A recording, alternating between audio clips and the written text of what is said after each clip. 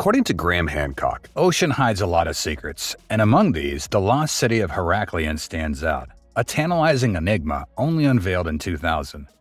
But how this ancient city with mind-boggling technology was built so many centuries ago? Who was this strange ancient civilization? The once glorious metropolis, once full of life, was more than just a city. It was a nexus of ancient cultures and architectural marvels. Found off the coast of modern-day Alexandria, it has incredible stories and eventual downfall. So dive with us as we unravel how this ancient city with mind-boggling technology was built so many centuries ago. The submerged stories of the lost city of Herakleion, or Thonis as it was once known, echo with the sounds of bustling markets, grand religious ceremonies, and the clatter of ships docking. Found near the coast of what we now call Alexandria in Egypt, this once thriving metropolis has been hidden beneath the sea's depths, only to be unveiled in 2000 by underwater archaeologist Frank Godillo and his team.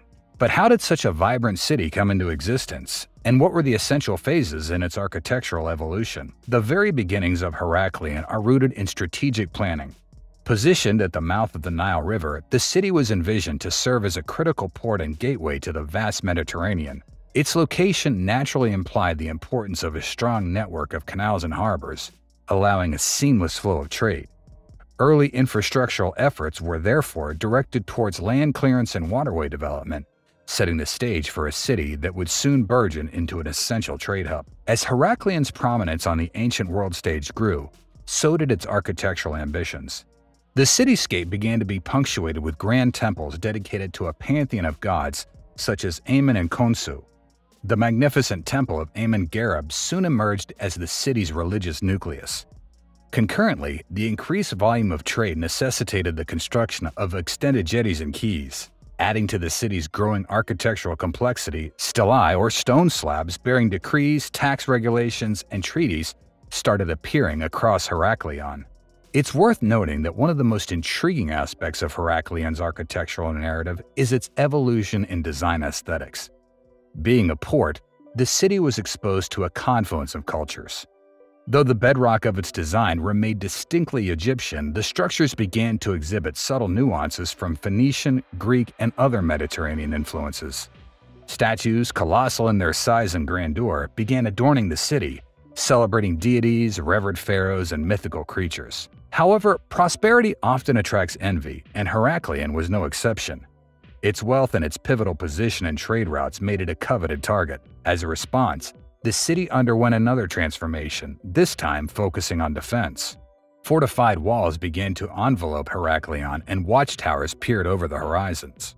Even the harbor saw reinforcements in the form of gates and rigorous checkpoints. Yet despite all its architectural might and grandeur, Herakleion faced an inevitable decline. A series of natural calamities, possibly including rising sea levels, ground subsidence, and earthquakes, played a role in slowly submerging parts of the city. With the meteoric rise of Alexandria, Herakleion's significance waned, eventually leading to its abandonment. Furthermore, beyond the city's layout and structure, the materials that went into its construction offer profound insights into the choices, values, and resources of its inhabitants. As we delve into the city's fabric, the rich variety of materials paints a vibrant picture of this once majestic metropolis. Limestone, abundant in the Egyptian landscape, was a cornerstone of Herakleion's architectural identity. The structures of Herakleion, especially its temples, statues, and stelae, often boasted of this material's robust yet malleable nature. Carved with both intricate designs and hieroglyphic inscriptions, limestone stood as a testament to both the city's aesthetic preferences and its reverence for durability. Woven into the city's residential and more commonplace areas were the ubiquitous mud bricks. Molded from a concoction of mud, straw, and water, and then sun-dried, these bricks formed the walls and houses that sheltered the citizens of Herakleion. With the Nile's mud-rich banks nearby, the choice of mud brick was as much about practicality as it was about sustainability. While limestone and mud bricks were common, granite held a special place in the city's heart. Often revered for monumental structures and statues, the granite's resilient nature and its ability to withstand the test of time made it the preferred choice for creations of significance. Sourced from the distant quarries of Aswan, these granite structures also hinted at the city's extensive trade and transport networks. Complementing the strength of granite was the elegance of sandstone. Predominantly used in temples, the weighty and enduring sandstone blocks embody the city's aspiration for eternity, especially in structures of religious importance. Yet not all of Herakleion was stone and brick. Timber, sourced from the revered cedars of Lebanon or local Egyptian groves, breathed life into the city's docks and ships. It supported Herakleion's essence as a thriving port, facilitating trade and connectivity with distant lands. It's important to note that in the midst of these foundational materials, metals like bronze and gold shimmered, playing their pivotal roles. Bronze, often molded into tools, weapons, or decorative embellishments, showcased the city's practical and artistic sides. Gold, with its undeniable allure, graced the city's temples, shrines, and statues, reflecting both religious reverence and opulence. And finally, giving voice to everyday life and rituals were the ceramics and pottery of Herakleion. Crafted with precision, these objects of art and utility bore witness to the city's daily rhythms and ceremonies.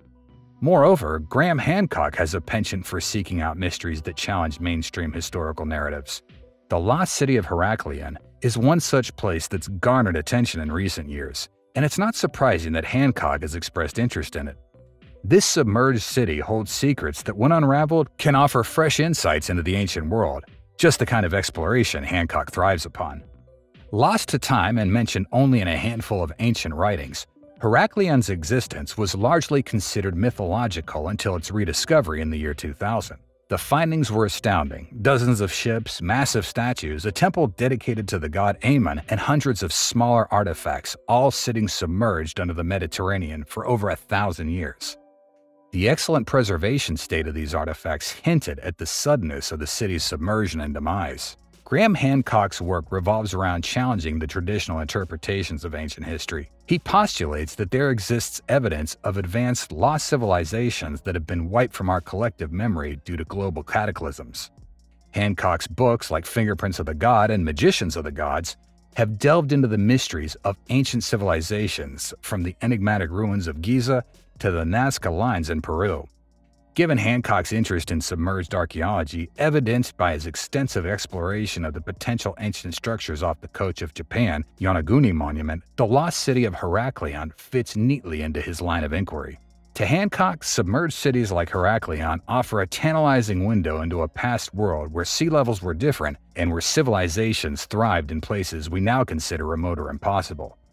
Herakleion's one of the most important archaeological discoveries of our time. It's a city that's been lost for centuries, and its rediscovery is shedding new light on our understanding of ancient Egypt, Hancock said. Herakleion's a reminder of the lost civilizations that lie beneath the waves of the Mediterranean Sea. It's a treasure trove of knowledge that's just waiting to be explored, he added. While Hancock's more speculative theories, such as those involving global cataclysms and ancient astronauts, might not directly tie into Herakleion, the city's rediscovery does bolster a more general point often made by him. There's much about our ancient past we do not yet know, and every discovery reconfigures our understanding. That's it for today.